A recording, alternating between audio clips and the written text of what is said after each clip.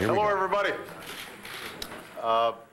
We just had a wonderful conversation that is a corollary to the discussion that I had yesterday. And you may be seeing a theme. This is we're doing some stuff on healthcare because I think the country is geared up, businesses are geared up, families are geared up to go ahead and start solving some of our extraordinary healthcare system problems. Yesterday we focused a lot on cost. One element of cost is that where companies are able to take initiatives to make their employees healthier, to give them incentives and mechanisms to improve their wellness and to prevent disease, companies see their bottom lines improve. And so what we've done is to gather together a group today of some of the best practitioners of prevention and wellness programs in the private sector. You have companies like Safeway that have been able to hold their costs flat for their employees at a time when other companies are seeing double-digit inflation in their health care.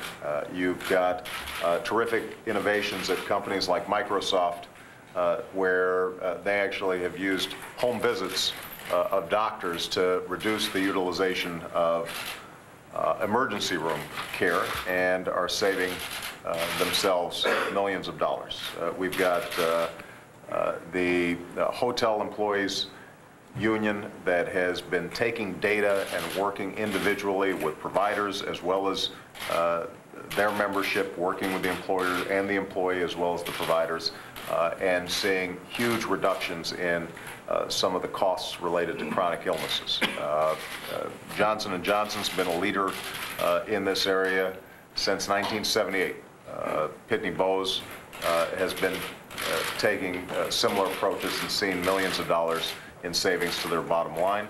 The Ohio Department of Public Health has been doing terrific work with respect to their state employees as well as spreading the message across the state. And then REI, which has to be fit since they're a fitness company, has been doing work that allows them to provide health care coverage, health insurance, not only to their full-time employees, but also to their part-time employees. Every single employee is covered, but part of the reason they're able to do it is because they put a big emphasis on prevention and wellness. So what we've done here today is to gather together some of these stories and best practices to make sure that they are going to be informing the healthcare reform discussions that take place here in Washington.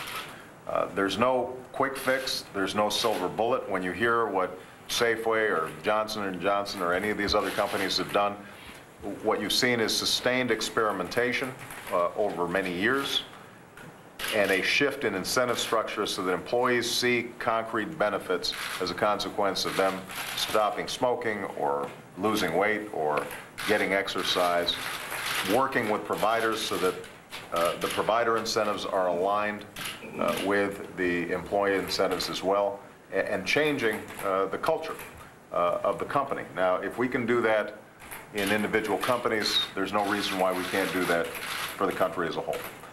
Part of what we want to do here, starting here today, is to lift up these best practices so other companies can identify and potentially implement them, but also to make sure that when we think about how we're going to reform the healthcare system as a whole, when we think about things like Medicare and Medicaid reimbursements, when we think about how we can make the system more efficient, that we're not just doing this in the abstract, but we're actually taking proven measures that have been applied in the private sector and seeing how we can apply those, for example, to federal employees and our employee healthcare system. All this designed to save taxpayers money, save businesses money, and ultimately make the American people healthier and happier and make sure that we're getting a better bang for our healthcare dollar. So it's been a terrific conversation. This will be part of the ongoing process that we're developing over the next several months, and I appreciate all of you for participating in a wonderful conversation. All right. Thank you, guys. Day 2 of the president's initiative to enact health care reform of some sort during his first term in office. Next hour, David Geffen's